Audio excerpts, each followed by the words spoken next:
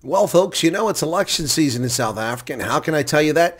Suddenly, the African National Congress is concerned about unemployment, gender-based violence, and all the other social ills that they have precipitated.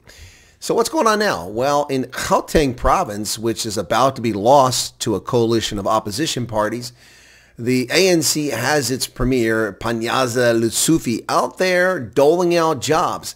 And it's comical to listen to what he has to say. These are young people who are recorded by a national government and their contracts came to an end. We felt that we can't have 32,000 people unemployed when they have done so well. The problem is that they don't have real jobs. They're cater hires being carried on the dole by the taxpayer. None of these 32,000 people have invented a new widget. None of them have built a tuck shop or a spaza. None of them developed some farm. None of them have contributed anything. They're simply leeching off of taxpayers in fake artificial jobs created a la King Franklin Delano Roosevelt, creating the Civilian Conservation Corps and paying people with debt payments by the government borrowing money. Now, addressing the crowd, this is what's so funny about this. Addressing the crowd, Gauteng Premier Panyaza Lesufi said that young people should not depend on grants and handouts. Instead, they must work for themselves, earn their salaries, and contribute to the province's economic development and growth. Well, I don't disagree with him. Lesufi's 100% correct. But creating fake jobs that are leeching off of taxpayers doesn't grow the economy. It's total nonsense. This is fictitious. Social Development Department, you can keep your social grants. We are employing them. Panyaza Lesufi, you're simply shifting money from welfare payments to paying people for work. That's an improvement, but it doesn't grow the economy. Only communists and idiots would believe that it actually grows the economy. Now, this is where it gets really bad, and this is where I call out the legacy media. The independent online is carrying the water rather than reporting the news. For instance, this is what they had to say. This is as Lesufi continued to fulfill his long-standing promise to create jobs for young people in the province since his inception as the premier. The problem, once again, is that he's not creating jobs. No new factory, no new farm, no new invention, simply the government creating work. They continue. This is the third biggest public handover of appointment letters to date since last year.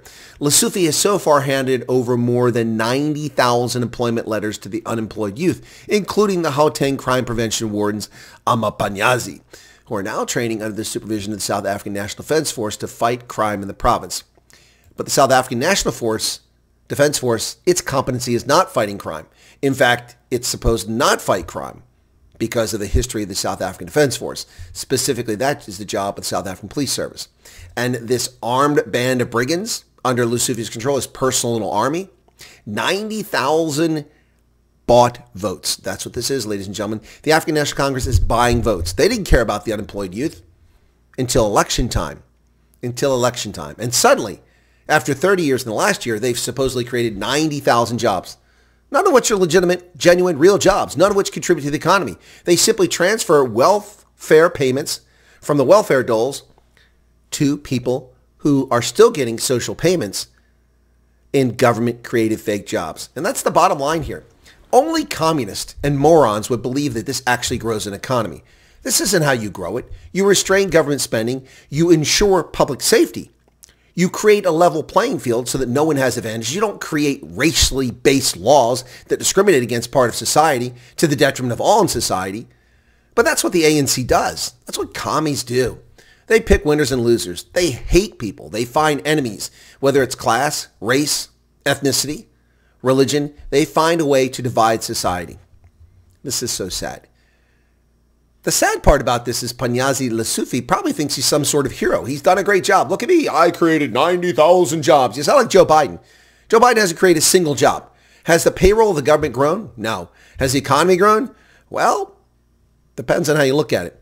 But it didn't grow because of Joe Biden's policies. It grew in spite of Joe Biden's policies. And this is fake job creation. It's like Franklin Roosevelt and his CCC, just creating jobs out of thin air that really don't exist.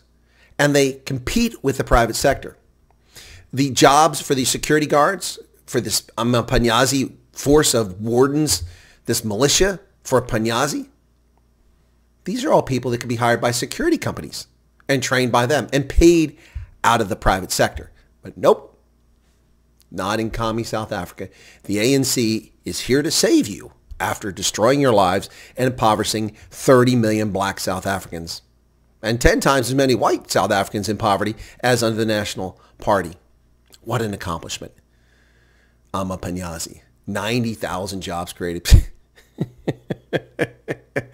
It would be comical if it weren't so sad. Thanks a lot, folks. Take care.